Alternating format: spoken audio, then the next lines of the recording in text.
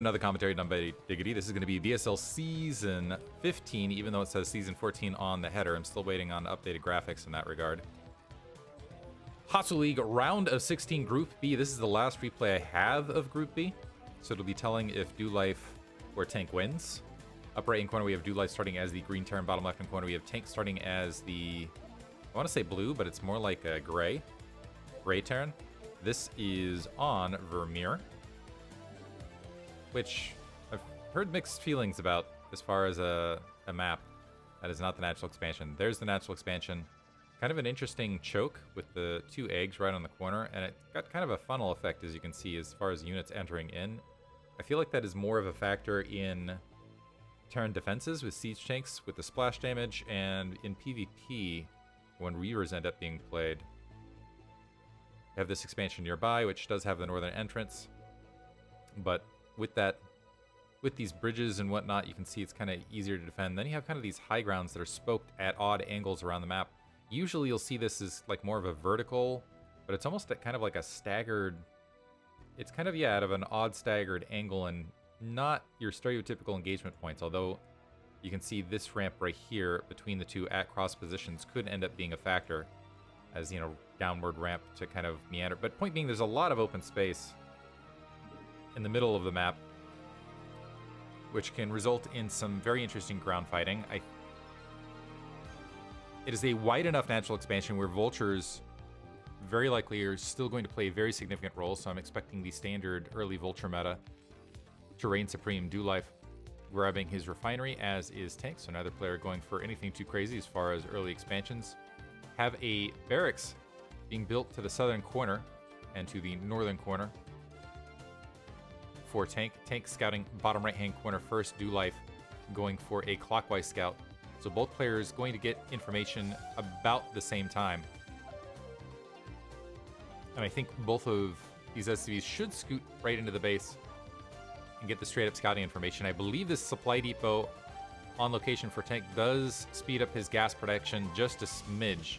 You kind of see it as the SCVs are wandering off. It looks like one of them pulling off the line to go ahead and plop down that factory. First factory starting, and it looks like we are just about dead even here. dolife somehow up just half a supply, and I'm wondering if that is because of SCV scouting timing.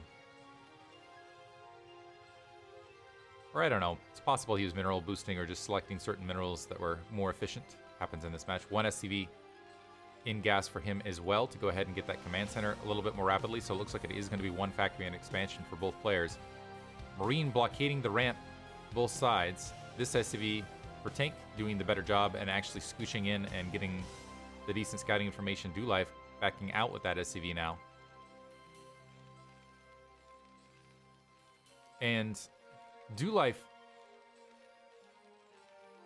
producing an initial vulture has had trouble reaching the round of 8, but I feel like with this particular grouping, he's got a lot of tournament experience under his belt now. He's been in Hasuleauge, knows what to expect, and I feel like a lot of these other guys that are entering, they're good players, but I don't feel like they're as... We'll see if they're as experienced. As I say that, Tank wandering up.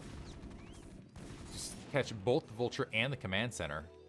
Well played to get that scouting information. dolife doing the same in the opposite corner on a bit of a delay. Looks like there's one less Marine on that front. That vulture should be able to hunt down that SCV without too much trouble. But dolife right this second seems to just be a little bit ahead in the macro. Just slightly too supply ahead. He's tacking on additional factory on other side.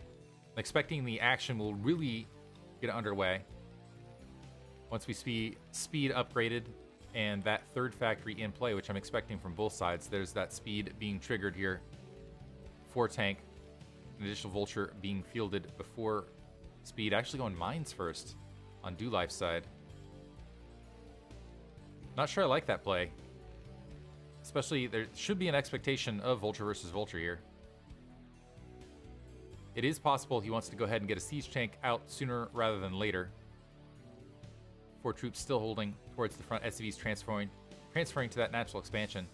And we'll see if this is, yeah, an indicator with this mine upgrade that dolife is going to opt for a more defensive posture. Nope, he's plopping down that third factory as well. So this is going to give an advantage to tank overall because vultures don't trigger mines, and there's really not a lot on tank side of the map for a long period of time that will trigger mines. That will give some vision for dolife down the line, but vulture speed is what allows you to just gun down into natural expansions and pick off SCVs in heavy fire, and oftentimes just diving in and suiciding at cross positions with the ability to produce vultures at high speeds and kind of pile them in and have some high ground firing shot. It just makes all the difference in the world. But mines planted to the north, the one advantage this is going to give dolife is, especially if he goes for the vulture speed upgrade immediately to follow, is he's going to have better map vision to see where the vultures are wandering around for tank, because anti-mine doesn't come up for a very long period of time, and so he's absolutely going to have the vision advantage that is going to cut down slightly into the amount of vultures going for those additional upgrades, but you can see he's going to be at least able to move out and see a lot of that action. Tank wandering in, sees double machine shop, and I take it back. There's the tank follow-up, so dolife again, yeah, wants more defensive posture. Do mines trigger other mines? I'm actually curious about this. Dolife backing out. Something I hadn't thought of. I don't think they do, but they detect each other, right? Vulture squad flying out there. There's a lot of vultures in the defensive position to the north. Looks like mines have been upgraded for tank as well. He's got 4 factories, so definitely thinking about being aggressive here and trying to deny that third base or maybe get some SCVs. But as the tanks start filtering in for dolife, that is going to increase his ability to repel speedy run by vulture attacks, if only by sitting out and blocking the ramp with their face, or blocking the natural expansion with their face, as soon as you have enough tanks to kind of line up. 4th factory tacking down a little bit later now for dolife. He's got +1 weapons on the way. No armory on the other side of the map. That is going to give an overall upgrade advantage to dolife. Vultures have mostly just been staring each other down. Finally getting caught. I like tank's positioning, going ahead and hanging out. 2 vultures down. dolife returning back to home base. Tank with a big macro lead has just been pumping, but keep in mind that's mostly because he's been pumping vulture, vulture, vulture, which is typical in this meta where you had those siege tanks which just take longer to build. On dolife's side of the map, he's going to tack on and go up to 5 factories. He's probably going to need it to go out and establish something on the map, so this is going to get really aggressive really fast. The +1 weapons could be a big factor. Barracks being repaired by that SCV that was latent out in the field. So once +1 weapons is finished, I would expect dolife to potentially get a little bit more aggressive.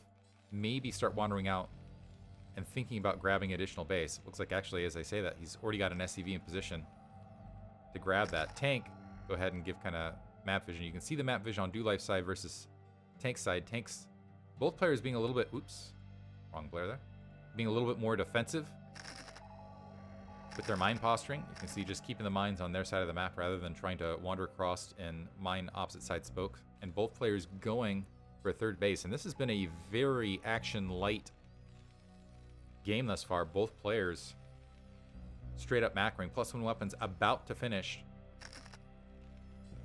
for dolife. And I still haven't seen, there's the armory for tank. Academy also being built. Comsats.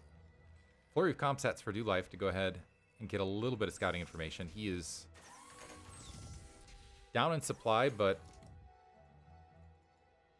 I think he actually still might have, yeah, he still has a superior number of siege tanks. However, if he was wandering out into tank's attack lines, tank does have positioning already with those tanks across the interior 6 o'clock. Right now, though, it seems like both players are just content to straight macro, macro, macro, get to 3 bases, and play the match from there.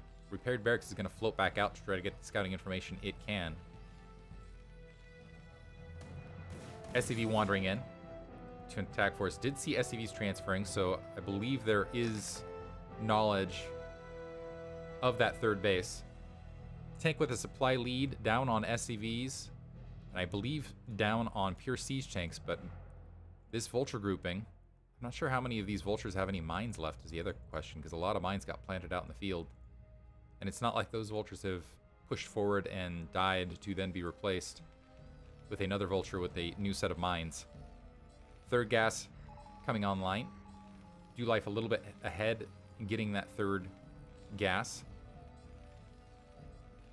5 factories with 3 machine shops. On Dolife's side, it looks like we're going to see 6 factories for Tank. Adding that starport, +1 weapons coming along the way. That will allow him to get access to that +2 weapon starport about halfway for Dolife as well. And I'm wondering, with that starport, if there is going to be... Yep, there's the science facility to get science vessel out to maybe do some mine clearage.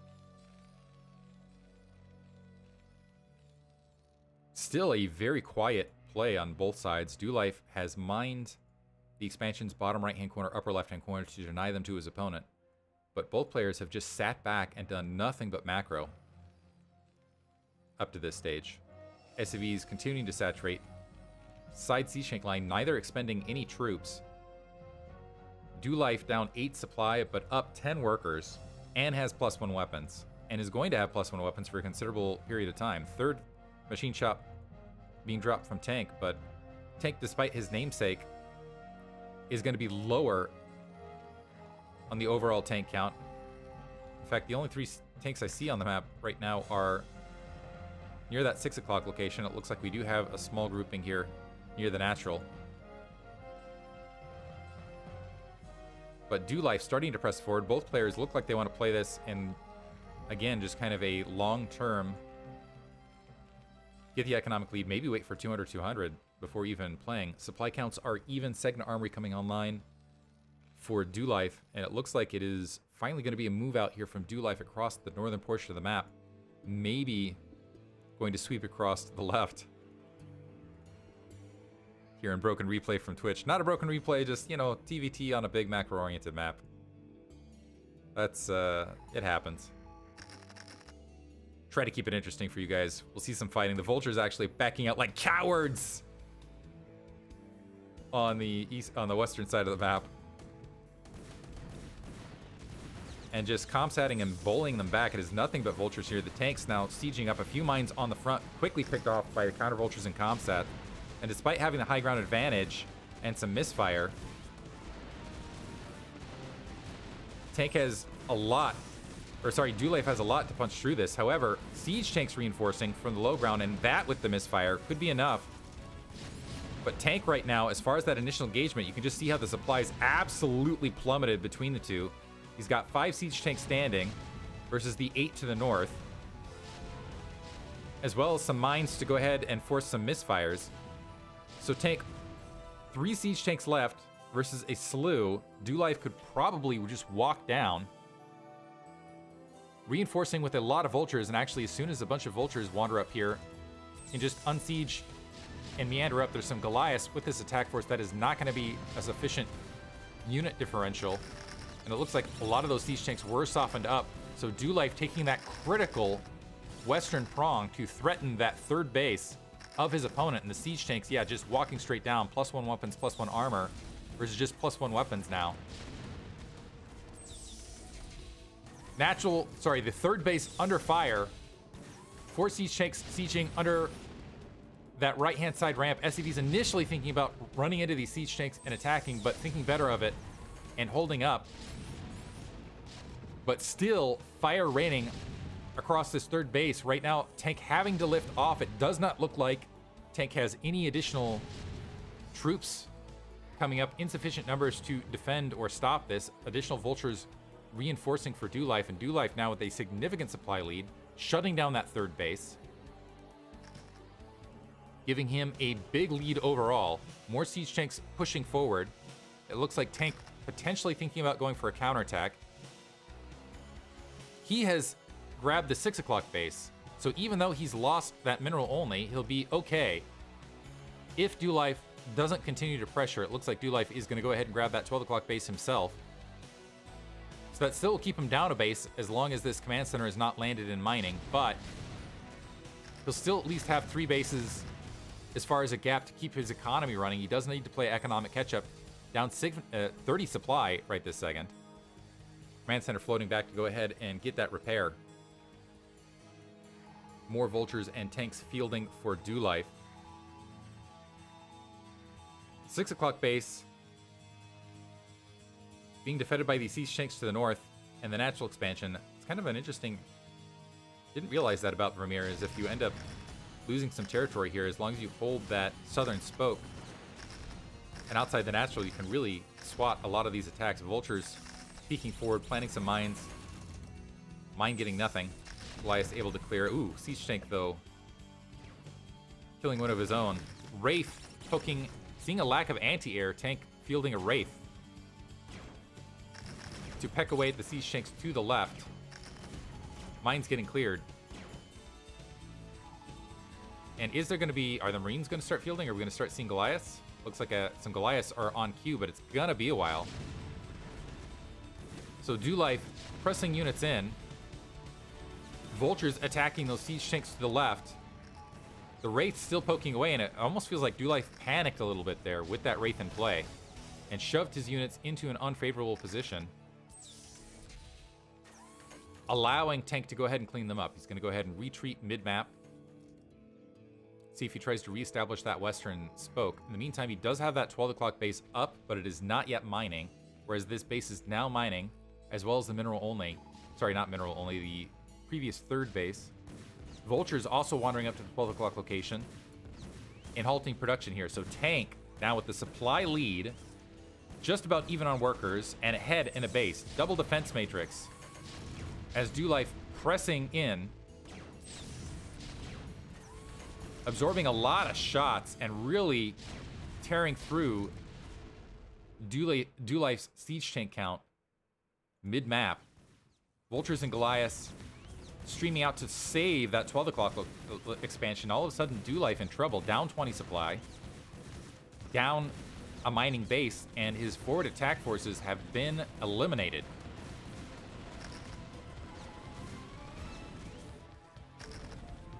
He does have the weapons upgrade advantage if he stayed on top of it. His main looking thin as far as upgrades, or as far as minerals go. Looks like +2 weapons, +2 armor just about finished. +2 weapons, +1 armor, though, have finished for Tank. So on the turnaround, he was able to get ahead in the overall upgrade count. So now, supply lead, more siege tanks on the ground, a Wraith, which has been a big X factor. dolife continuing to press forward to be aggressive. Reestablishing position on that western spoke. Has that 12 o'clock base saturated, only a single SCV in gas, however, at that northern corridor. But right now, if you kind of look at the vision, Tank has pretty good vision on his side of the map. Actually, dolife doesn't have bad vision. It's just pretty good clearage. Tank grouping up, looking to be the aggressor. Tank with the bulk of his army moving into the middle, while dolife is pressing along that right-hand edge. So he's kind of got troops on both sides. And I think Tank, if he just dives into one side, dives into the other, might be able to clear out both. Or actually, if he felt like it, he could probably cut the Gordian knot, walk right in between. Maybe pressure dolife at his natural expansion, because he does have this defensive attack force here, but he doesn't have a lot else between point A and point B. So he needs to be a little bit careful as he's meandering towards the right. Tank with the high ground once again. dolife, through several portions of this map, has been attacking into Tank's high ground positioning. Speaking of tanks, more tanks pressing forward. Taking a few shots with that forward comsat, but whittling into that siege tank grouping to the right, and they're bunched up, so kind of bunched up on both sides. So any shot that lands, doing significant amounts of splash. It looks like dolife wanting to cut off the right-hand side of the map so he can go ahead and attack this 3 o'clock location and sneak ahead in the economic battle. Main is mined out for both players. SCV are actually transferring ahead of this to that 3 o'clock location. Look out, because Tank's Wraith pressing forward. This time there are Goliaths on site. Tank not really babysitting them, so quick takedown. Quick, wicked takedown. And dolife almost trying to create kind of like a vice, it looks like. Got a bunch of vultures and spotting in the middle. You got this right-hand side starting to pressure in. dolife reinforcing to the left. And you can see that's allowing Tank to just kind of bunch. The issue is I feel like where dolife's attack forces are split, Tank can concentratedly attack one direction or another. As he's doing right now, group attacking into that left-hand corridor. Unfortunately, not doing so with the entirety of his army, and it looks like without sufficient troops to breach dolife. Tank with level 3 weapons has the troop count advantage, but left a bulk of his troops that he needed to attack into a high ground position, and so ends up losing a lot of troops on the low ground. Yeah, I feel like if he just no half measures, groups up, swats one side, I think he'll have time to turn around and swat the other if he wanted to. Right now boxed into 3 bases. 4th base is up for dolife. He'll be mining. Natural expansion is gone for both, or close to gone for both players. Single vulture able to sneak through for Tank somehow to that 12 o'clock base. But now dolife once again taking a lead in this match as he's able to establish several expansions. It looks like he's going to try to take the upper left-hand corner as well. +3 armor, +3 weapons are on the way. +3 weapons already finished for Tank, so his units hit harder. He does have a supply lead, but needs to take some bases. A vulture currently camping at the 4 o'clock location to go ahead and deny that. Tank now grouping up with vultures and siege tanks. And again, I feel like, yeah, there's a nice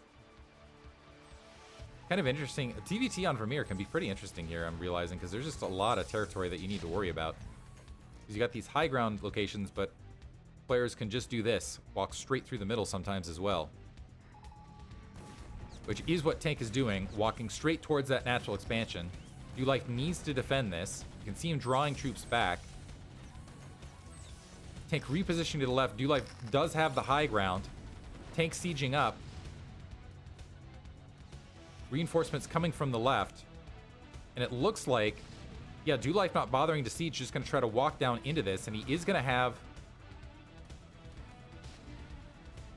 dolife just having a superior attack grouping, because you got a lot of these tanks grouped up to the south defending, so able to completely squash that army. 3 o'clock base is humming. Upper left-hand base is up. Tank trying to find a base that isn't mined. He's going to need to comset and get something down here, but he's got to walk through. dolife currently has that boxed out.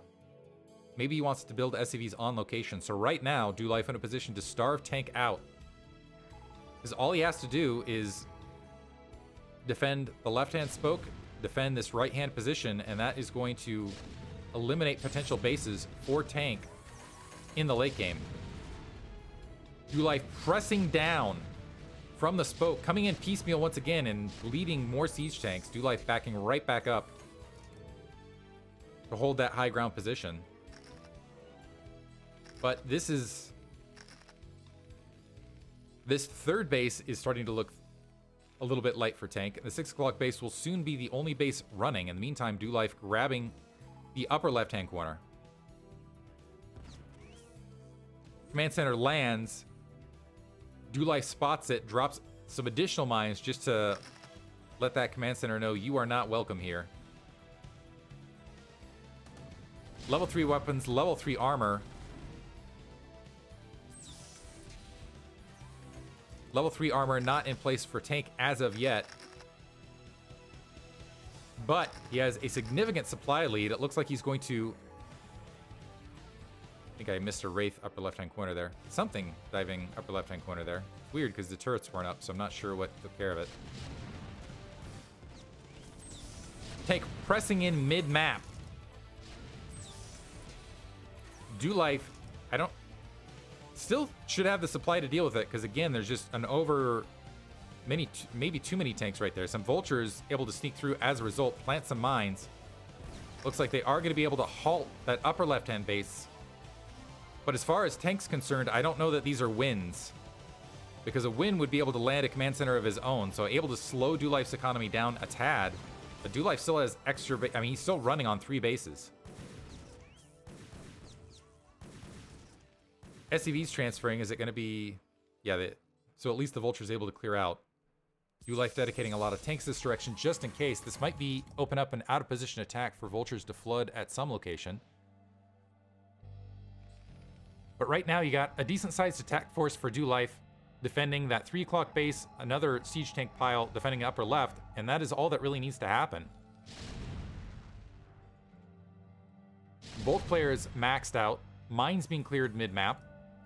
Tank needs to find a location to do 2 things. First of all, slow Dolife's economy down. Second of all, get a base running for his own. The 3rd base now out of minerals, so he is on a single base where you can see several bases humming and well saturated for Dolife. So it is turning into starvation match. Honestly, I feel like TVT is the most World War I-ish of any of the matchups.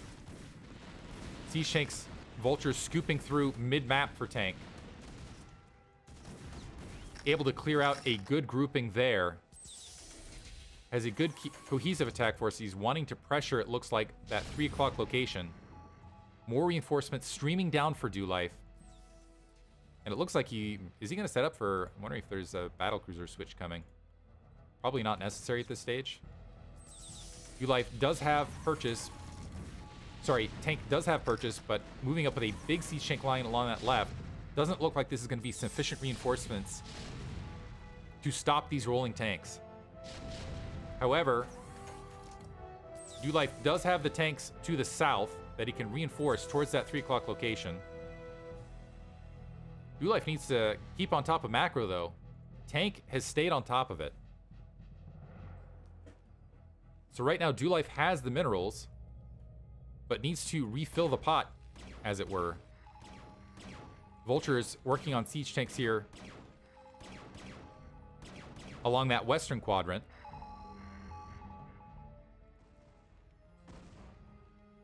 Finally getting pecked away at.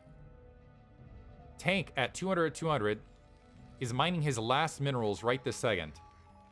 Dolife with a sizable bank, but down 20 supply. So tank needs to make decisions now where to attack to. Only 4 siege tanks on the defense along this western spoke. Tank bullying his way across. Certainly going to threaten that 9 o'clock and potentially can take that as his own. Reinforcements, however, for Dolife going to siege just short of that ridge. That will allow some turrets to get taken out. But I don't think that is going to be sufficient. Turret doing some damage there to the north. Comsat battle now on both sides just to find whether there's someone on an edge. And it looks like Dolife able to halt that attack. But here's the thing for tank. Command center's still building. And really he needs a command center immediately. He's got 1,300 minerals. And that is it. So in the fight of his life here is Dolife. Tagline. It's like when they say the title of the movie. Tank's pressing into breach at the 3 o'clock. So tank pressuring Dolife's ability to deal with multiple attacks on multiple fronts. It looks like this 3 o'clock base is going to get wiped out.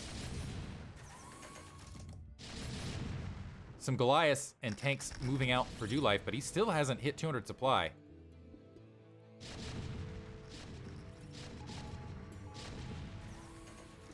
How many factories are we working with? We do have 7 factories back here. Hard to find building space, as I understand, on Vermeer.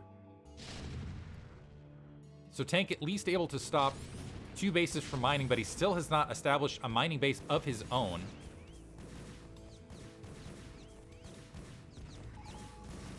Dolife down Sorry, tank down to 600.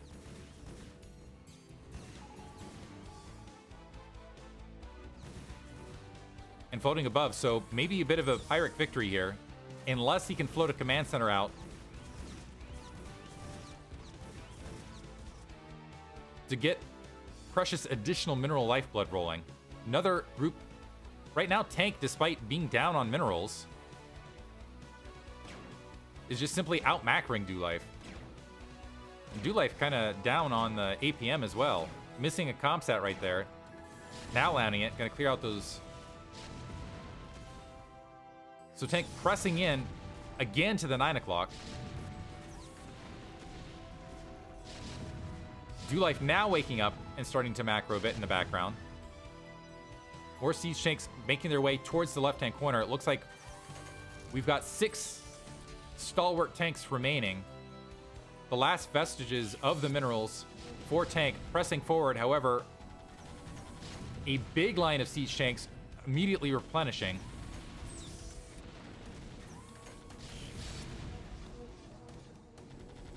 And that is going to clear out that western flank. Tank can no longer pressure the 9 o'clock location, nor has he moved a command center out to grab that 3 o'clock.